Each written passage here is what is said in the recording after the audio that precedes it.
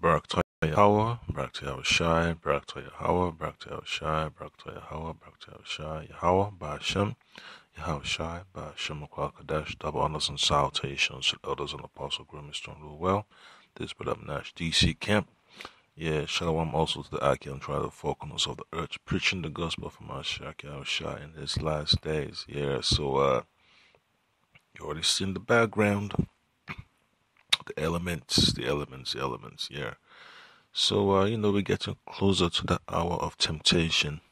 Alright, so I can just remember, you gotta prepare your mind to give it your all to serve the Lord in spirit and in truth, because we're all gonna be tested, and you also know that you have to go through that trial, okay, because your faith has to be tested, right, by adversity, and the Lord is gonna, put us through the situation so that we can be proven to be acceptable.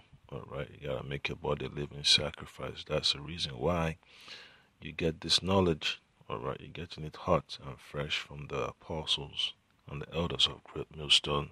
So you shouldn't consider it strange, or when you're being tested by the Lord, because always remember your salvation is at stake, and you have to make a stand to accept the chastening of the Lord. All right. You have to build up your faith in these last days for you to be able to make it through that straight gate. So I'm going to read the book of Revelation chapter 3. I'm going to look at the verse 10. Okay, it says, because thou hast kept the word of my patience, all right, because remember, you have to suffer to get this work of the Lord done the right way. It requires effort. All right, you're going to experience displeasure. Okay, then it says, I also will keep thee from the hour of temptation.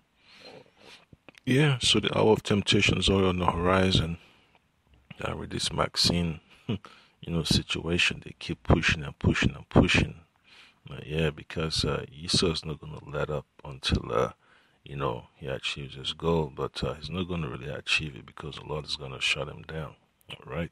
So always remember, you're going to get tested. You're going to be put in a tough position where you have to make a stand for the word of Mashiach Yahushai. All right. You always know that you have to be solid as a rock. All right. Your faith built upon that foundation which the Lord Yahushai has already set before you. All right.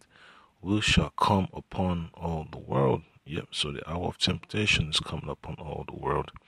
Yeah, so a lot of folks are going to lose their minds. All right, they're going to have, all types of stressful situations they cannot cope with. Yeah, and a lot of folks are going to give up, man. They're going to give up. They're going to fold when they're being presented with all the, pressures of this tyrannical system we're living under. Yeah, so folks are going to fold, check the jab scene and the mark of the beast, and then they're going to go ahead and worship the image of the beast. Yeah, so you just have to pray that the Lord will make you stand in the last day. All right, so it says to try them that dwell upon the earth. Yeah, so the men of the Lord are not going to be exempt from this tribulation, man. You have to go through this fire. Okay, you have to go through this difficulty that the Lord is bringing upon the face of the earth. So, just like the Lord Yahushai had to drink of that bitter cup, you had to. The Lord Yahushai talked about, his situation. All right. I'll read it to you real quick. So this is from the book of Matthew chapter 8 verse 20. All right, it says I'm going to read that from verse 19. No, start from verse 18. Matthew chapter 8 verse 18. Now when Yahushua saw great multitudes about him, he gave commandment to depart unto the other side. And a certain scribe came and said unto him, Master, I will follow thee whithersoever thou goest. And Yahushua said unto him, The foxes have holes, and the birds of the air have nests, but the Son of Man hath not where to lay his head. Yeah, so remember, we're all going to drink of that cup. So brothers, prepare accordingly. Yeah, so it's going to be a moment of revelation for a lot of brothers, that you've been prepared for these difficult and dark times that's coming upon the face of the earth. And your faith is going to be increased, it's going to be boosted by the testimony of Hamashiach Yahushai. Yes, all those situations, you've been through, always remember, the Lord knew exactly what you're going to be dealing with before you were born. So always don't think it's strange. Brothers been through that situation of being homeless before. And, the Lord's always going to prepare a way out for brothers. All right, so you don't have to give in to the system. Okay, you have to fight earnestly for your faith. You have to contend for your faith. All right. So the book of Matthew, chapter 7, if you read verse 13 and 14, it says, Enter ye in at the straight gate, for wide is the gate, and broad is the way that leadeth to destruction, and many there be which go in thereat. Yeah. So remember, times of distress is coming upon the earth. Just like Yahushua said, distress of nations. Yeah. So you have to make sure that you keep your oil. You keep your oil in the oil level. At a threshold that's acceptable before the Lord. All right, you can't be running with a half a tank. You gotta have a full tank, and you have to have these words in you at all times. Okay, because what this world has to offer is nothing compared to what the Lord has set before you. Okay, so you're gonna be tested, and you have to endure. Okay, you have to endure this straight up path that you're gonna be embarking on, because the world right now is basically crying, for checks and stimuluses. They want to open up their businesses so they could make a living, but they don't understand that there is no coming back economically, okay, for the world under the rulership of these Edomites, okay, and the heathen. All right, so you gotta wait on the Lord, to get us out of this situation. Verse 14 says, because straight is the gate and narrow is the way which leadeth unto life, and few there be that find it.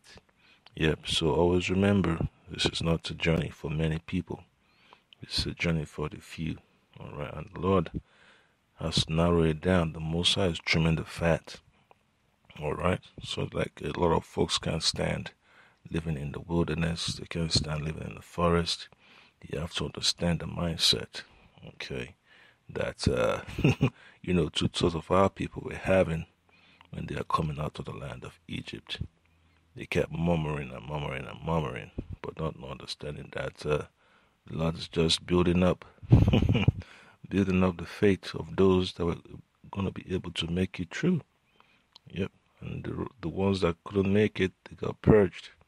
All right, the ones that kept complaining and giving Moses and the leaders a hard time, they got purged. All right, 40 years. All right, that's what it took.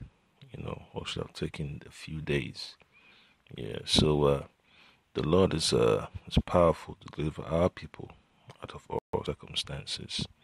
All right, so always remember that. Then another precept be from the book of 2nd Ezra. All right, 2nd Ezra, chapter 7. Yeah, because you can't afford, to complain about your situation when you're being tested. You're being built up. All right, for the kingdom. Okay, because the Lord has to try His precious jewels. All right, so Second Ezra chapter 7. Let's see. I'm gonna read from verse 6. So it says, "There is also another thing: a city is builded and set upon a broad field, and is full of all good things." Yep. So that's the kingdom of heaven. All right. And then it tells you that the entrance thereof is narrow and is set in a dangerous place to fall, like as if there were a fire on the right hand and on the left a deep water. And that's the preaching of this gospel. All right, doing the work of Hamashiach Yahushai with all sincerity and diligence of mind. You're putting yourself at risk, okay, by doing the work of the Lord. All right, because the leaders of this world don't, they hate the Lord so bad. They even hate you too. So always accept the bitterness. All right. So you have to endure. You have to make sure that you understand what you're getting into. You have to count the cost. All right. Verse 8. And one only path between them. All right. And one only path between them both.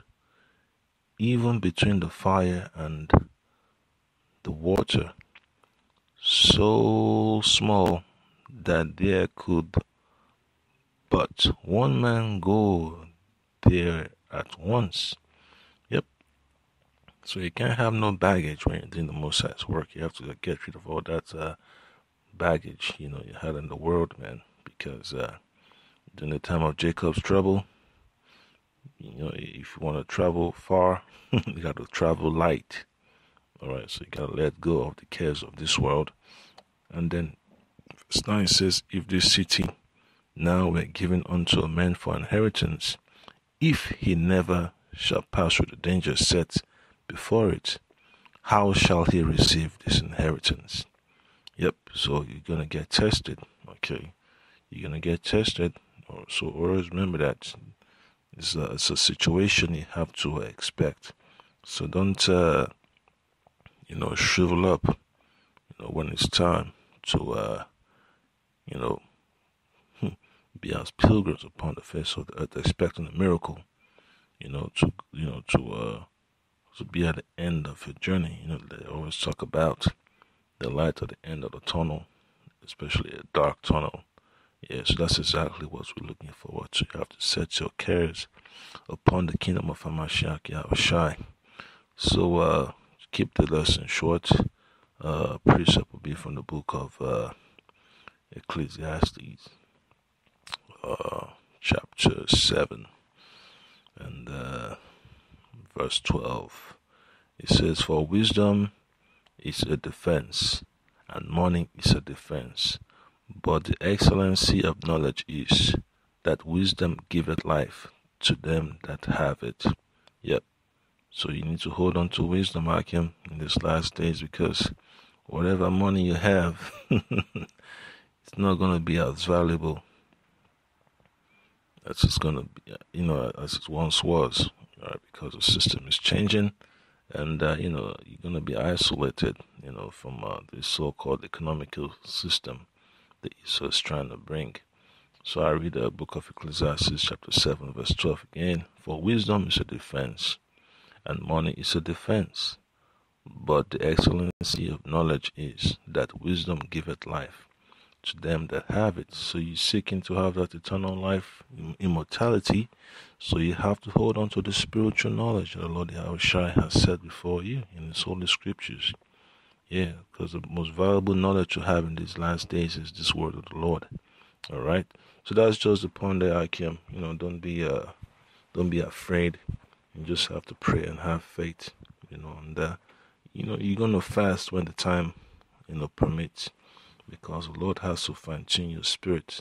So that's the day I can, hope you've been edified, and shalom.